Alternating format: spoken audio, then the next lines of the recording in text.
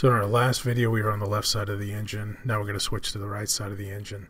We're going to start working on removing some of our heating and ventilation controls. So here we're going to remove the blower, the fan motor and blower. To do that, I think there's 4 or 5 screws that have to be removed, and you can tell that you can kind of see as we remove it here, the ground is kind of that pigtail that you see hanging off the top. You mount, and that grounds to the front of the cab. You can also, once this moves out of the way here, you can kind of see at the bottom there's a single connector. That's the power for the blower. So I've already gone ahead and labeled most of the original factory harness. You can tell that one of the other connectors there is for the AC switch that mounts up in the evap housing itself. So basically plan to kind of lay that out, and I don't know if I want to purchase a factory replacement harness and then add like the power windows, because it's a Scottsdale model, so there's power windows that I need to add to that to keep that in. It doesn't look like there's factory harnesses, aftermarket harnesses that do the power window. So not sure I'm going to do that, or just do like a generic kind of 22 circuit type harness and then do it, kind of terminate myself. But anyway, getting back to what we're doing here now, we're going to get into the evaporator housing itself.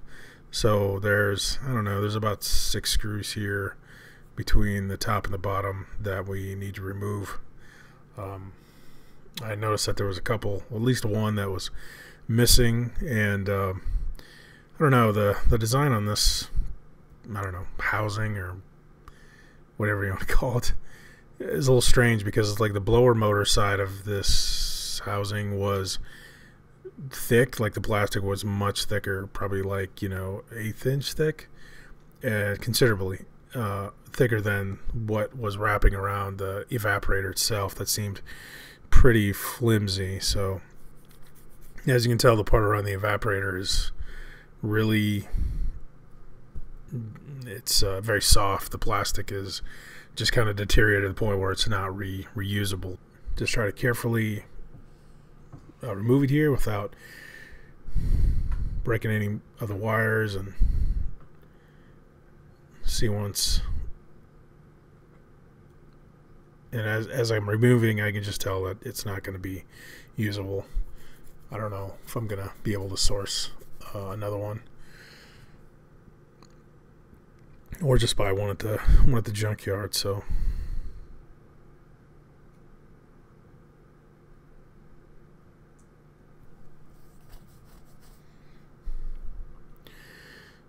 there it is. It's off the truck, and you can kind of tell that we've had some friends who have visited in the past.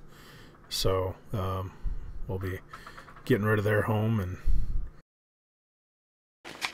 okay, so we got the evaporator, I don't know, kind of like the fan and the outer evaporator cover off, so something like that.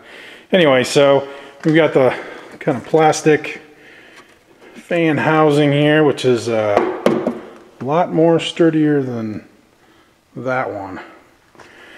So looks like we got 1, 2, 3, 4, 5 bolts there, and then 1 and 2. So these 2 guys to take that out of there. So why don't we get started on that.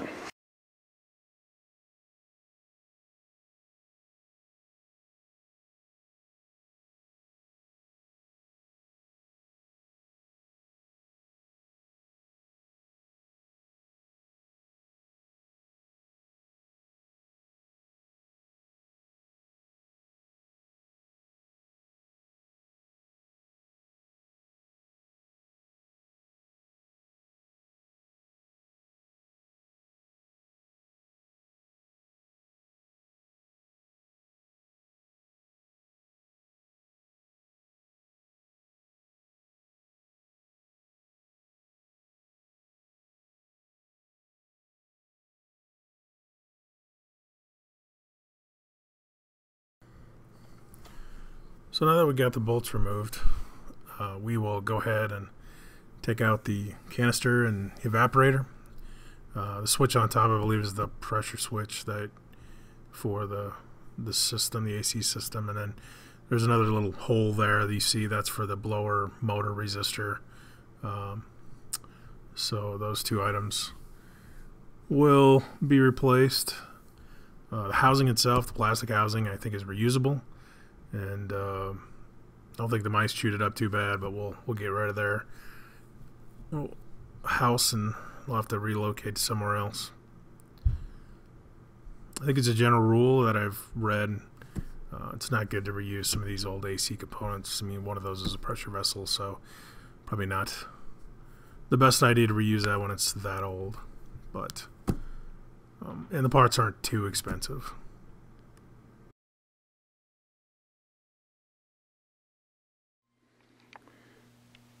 So I got the evaporator housing and evaporator itself off.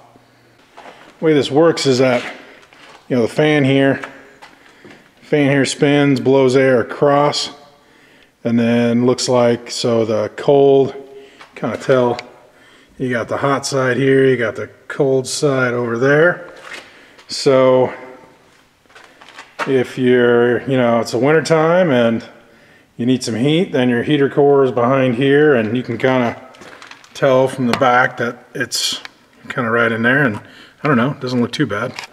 So yeah, so the heat blows, or the fan blows across, and then this flapper guy here inside, which I'll have to doesn't want to move, but yeah, if you, the heat, it'll blow it over the heater core, and of course you get heat in your cab.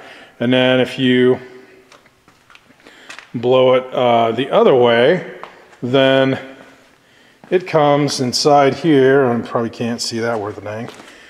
You see it kind of comes in here, and then it blows across that evaporator. So anyway, that's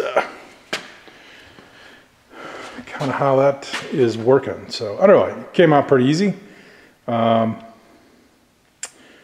like I got some, I don't know, gasket material here or something to clean off, but yeah. So the harness wasn't too bad. Got the harness all labeled across here, a couple grounds. I think there was a evaporator switch, power for the fan itself, so not too bad. So